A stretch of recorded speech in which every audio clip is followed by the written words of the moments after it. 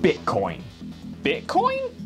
Bitcoin. What exactly am Bitcoin? Is it just Disney bucks for dorks and drug dealers? Or is it something more?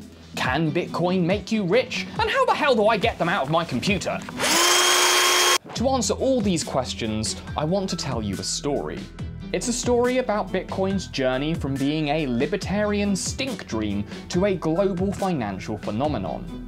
It's the story of two men, Mark Karpelès and Ross Ulbricht, two pioneering Bitcoiners who will never meet, but together they made history, headlines, billions of dollars, and eventually gallons of prison toilet wine, also known as Pruno. But before we get to them, we have to start at the beginning.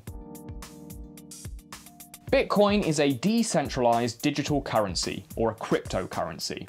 But what makes Bitcoin more than just make-believe monopoly money is that every Bitcoin transaction is theoretically anonymous. And yet, all of these transactions are recorded for anyone to see and verify on a peer-to-peer ledger system known as the blockchain. Now, if all those mouth sounds don't make sense to your skull-trapped thought sponge, don't panic because it's not important. But what is important is understanding who this technology excites. Bitcoin appeals to three core groups of people. There's the libertarian nerds who see the currency's decentralized technology as the key to taking monetary power away from the world's governments. Then there are the get-rich-quick Kool-Aid drinking schemers who see Bitcoin's popularity as a way to make a fast bit, or buck. And finally, there's the humble, screen-bound stoner who likes to buy drugs with his keyboard rather than meeting a smelly teenager on a street corner. There is, of course, some overlap between these groups, so I've arranged them in this convenient and easy-to-understand Venn diagram. Shit.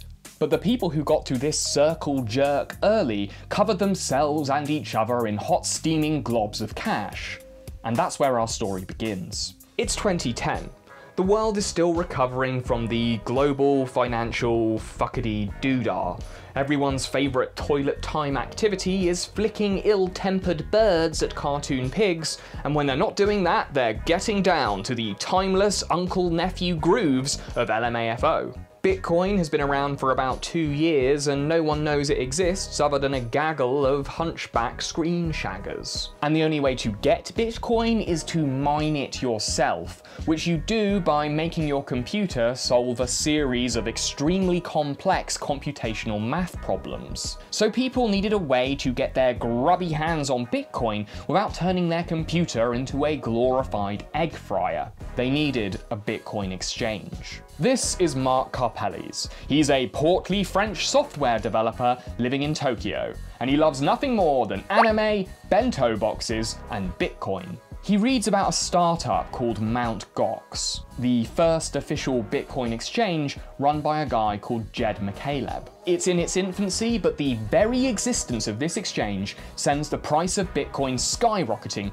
900%, from $0.008 to a whopping 8 cents. Shit just got real. Mark smells an opportunity.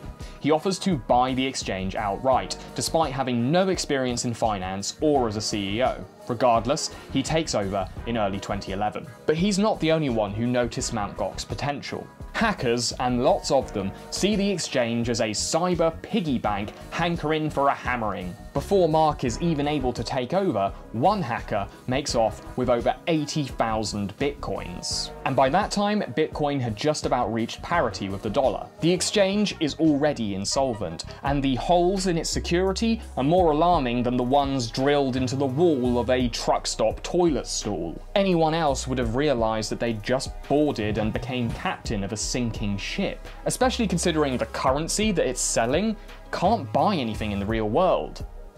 But that's about to change. Somewhere in a cabin just outside Bastrop, Texas, a failed research scientist is nurturing a dream.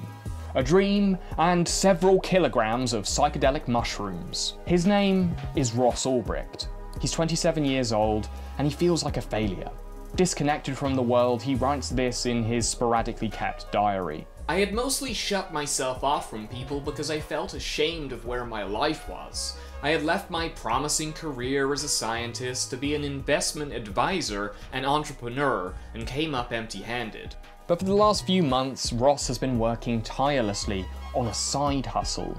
A dark web marketplace where anyone can buy anything, but mostly high quality narcotics. And the only currency it accepts is Bitcoin. He launches the site in February and promotes it in forums across the normie net. It doesn't take long before buyers and sellers arrive in droves. Ross is in business. But the site keeps him busy. He processes every transaction himself and has to rewrite the entire website to plug its many security holes. But it's worth it because this Texas shroom slinger is an idealist. He believes vehemently that everyone should be able to buy and sell what they want without the government's interference. But again, he is mostly selling drugs. Back to Tokyo, it's May 2011 and Mt. Gox is still getting hacked up more times than Ed Gein's furniture friends. This would be a challenge for anyone, and it doesn't help that Mark is really bad at his job. The few employees that he does hire say he's distracted and basically disinterested in the day-to-day workings of an office. And one particularly determined hacker is able to get his hands deep inside Mark's hot wallet. Not his butt. A hot wallet is where bitcoins are stored after a transaction, but because a hot wallet has to be online, it's always vulnerable to hackers. To protect themselves, Mark and his staff eventually set up a series of cold wallets, offline sites that can only be accessed physically. Great idea! Except that it's not, because to ensure the continued security of these cold wallets, nobody can access them, so you never know exactly how much money you've got in those storage units.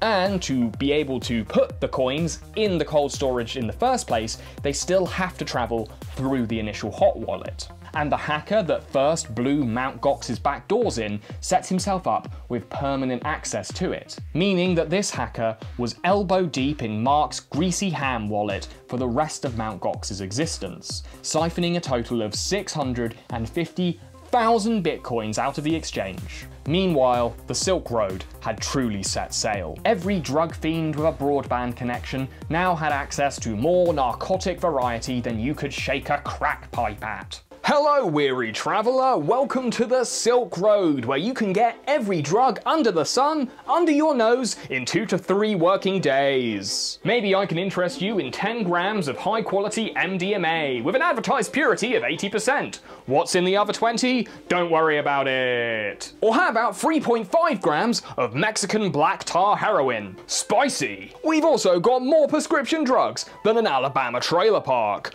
We've got Oxys, we've got Xans, we've got Tramadol. I don't know what that one is, but I've heard it's good. Or maybe you're feeling adventurous, in which case let me recommend 1 gram of freebase DMT. You might see God, you might not, but at least you'll have something to talk to Joe Rogan about. And of course, we've got good old-fashioned crystal meth, also known as ice, crank, or Australian icing sugar. Who needs teeth when you've got bargains like these? Thanks to Bitcoin and a growing team of admins, Ross is doing something unprecedented. The centralized payment system of the Silk Road instills a great deal of trust in it early on, and because of the customer review section, people know they aren't just exchanging their bitcoins for bags of oregano. They get so confident that they even start running dark web commercials. But inevitably, all this success draws some unwanted attention. LSD, cocaine, and ecstasy are now just a click of a mouse away. A new website sells illegal drugs to anyone who is willing to pay. In June 2011, Gawker, the website that nobody misses, publishes this long-form stink piece. And after this, putting it mildly, shit went bananas. The regular web is suddenly set on fire with shock, condemnation, disgust, and people Googling the phrase, "Where the hell do I buy me some online drug tokens?" The answer being, Mt. Gox. At its peak, Mt. Gox was processing 70% of the world's Bitcoin, amounting to around $15 million a day. And at least 1/3 of all the coins going through Mt. Gox were heading straight up the Silk Road.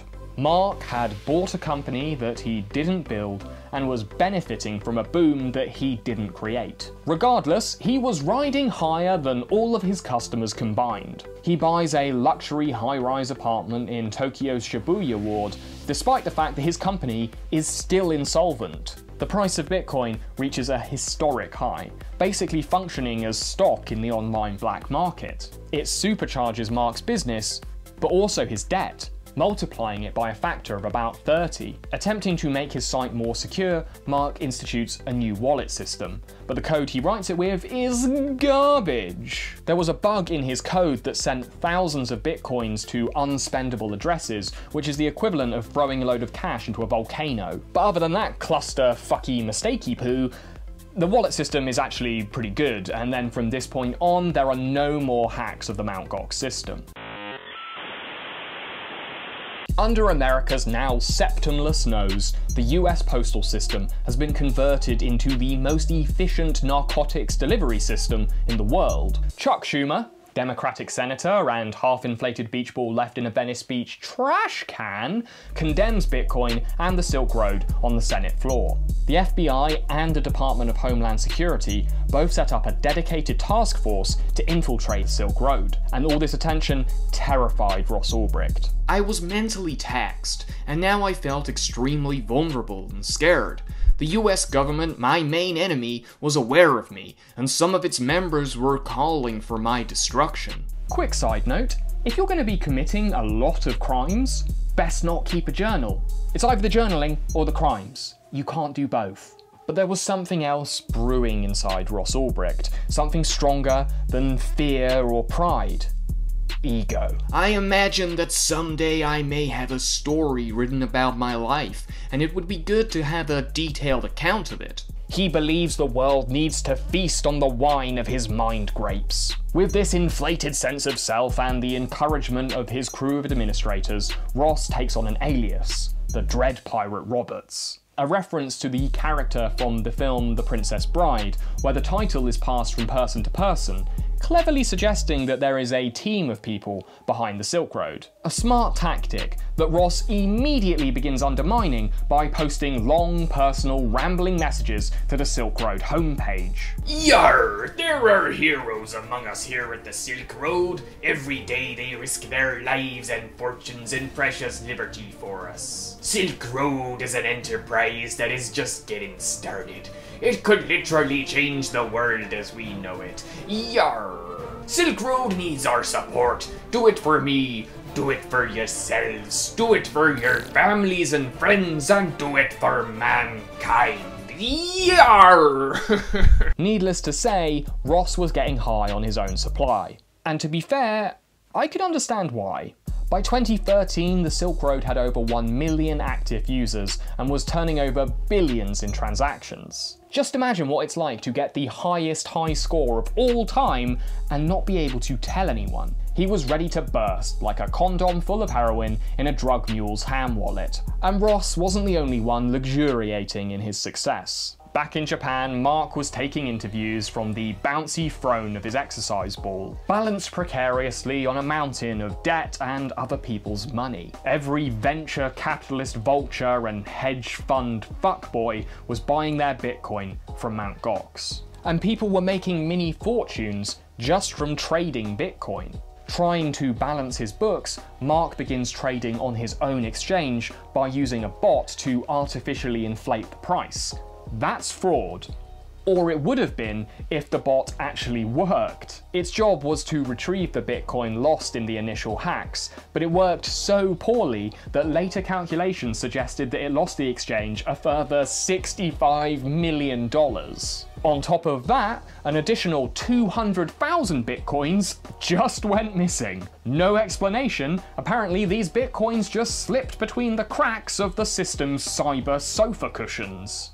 I know I've been spewing more figures than a Sesame Street vampire, but remember those 200,000 Bitcoins because they'll be important later. The real banks also begin to put pressure on Mt. Gox, only allowing it to transfer a few $1 million a day, substantially slowing down the operation. Which isn't helped because Bitcoin is going from strength to strength. In March 2013, a financial crisis in Cyprus leads to a run on the banks and Bitcoin as people fear the collapse of the euro. Overnight, the price of Bitcoin spikes to $160. Every butt-coiner in the world, whether they were treating it as an investment opportunity or not, just saw their investment balloon like some kind of soapy sphere. Just as Mark thinks this supercharged market price can save his exchange, he's raided again. Not by hackers, but by the US government.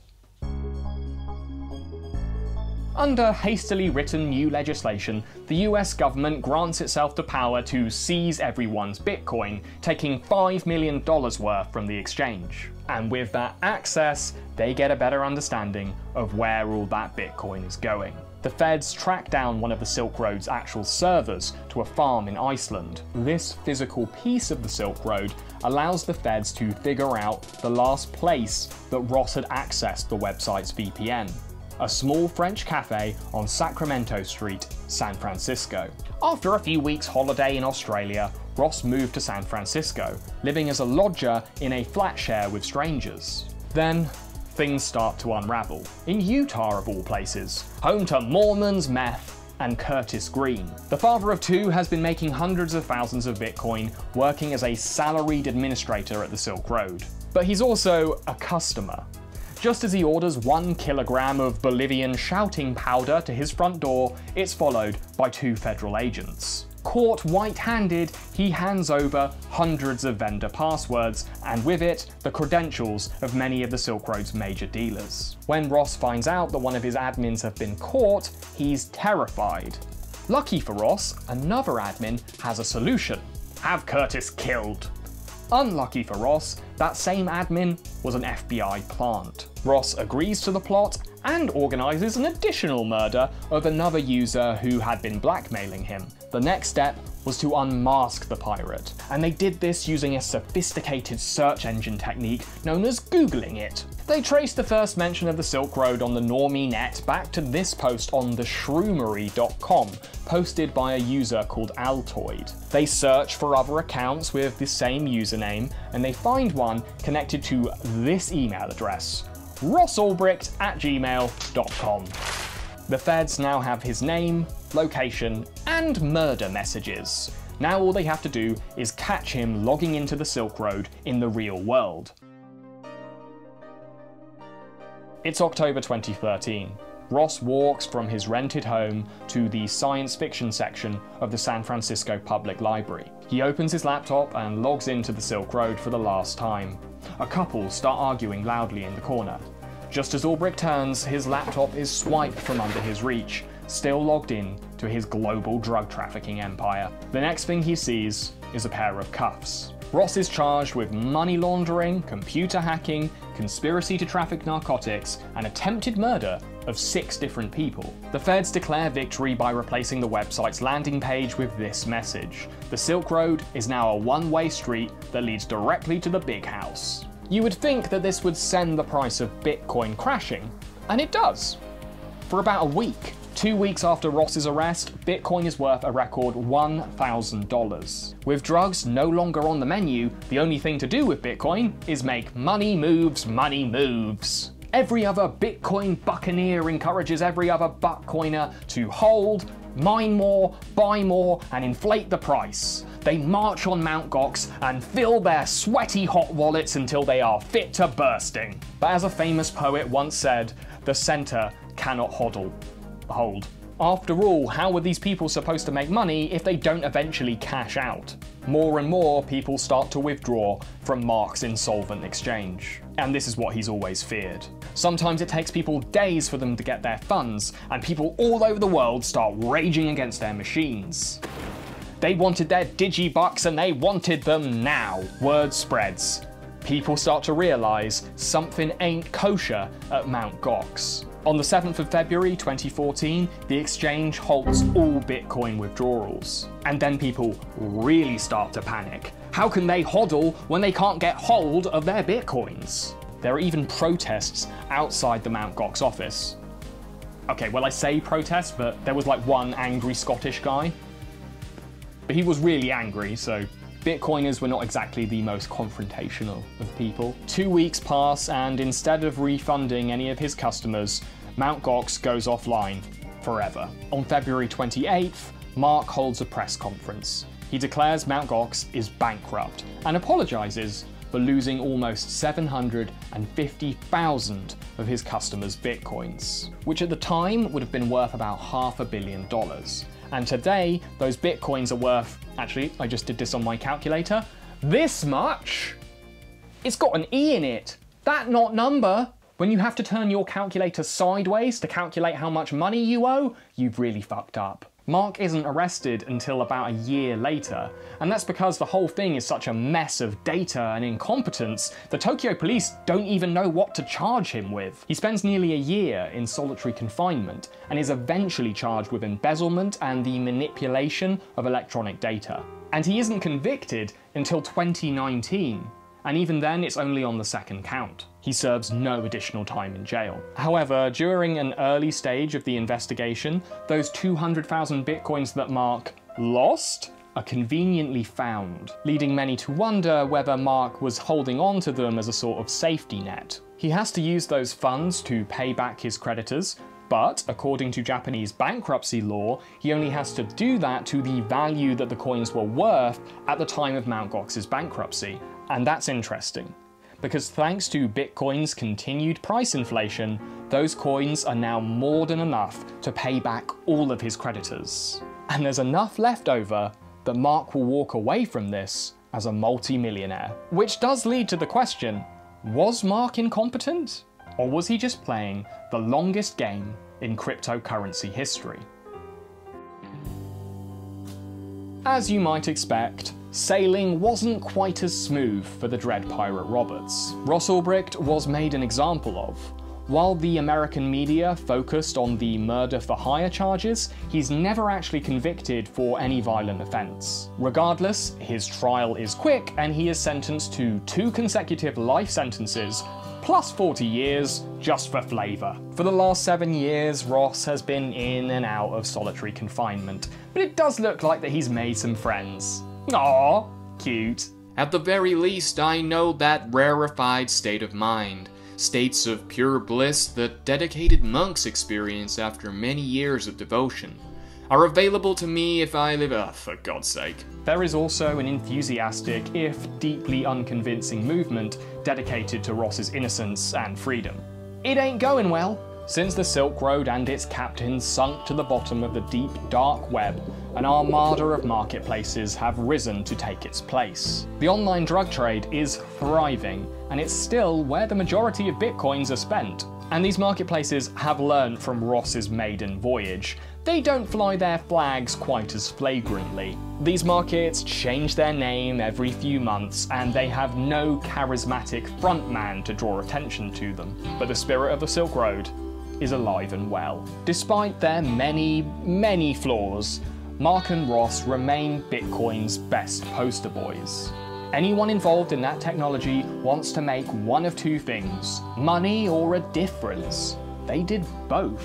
Their actions sent shockwaves around the world, despite the fact that they were only connected to it through their desktop. Is Bitcoin the future? Probably not, but it represents the future. In the 20th century, revolutionaries wrote manifestos and ran guns. In this century, they'll be writing code and running empires from their screen-lit bedrooms.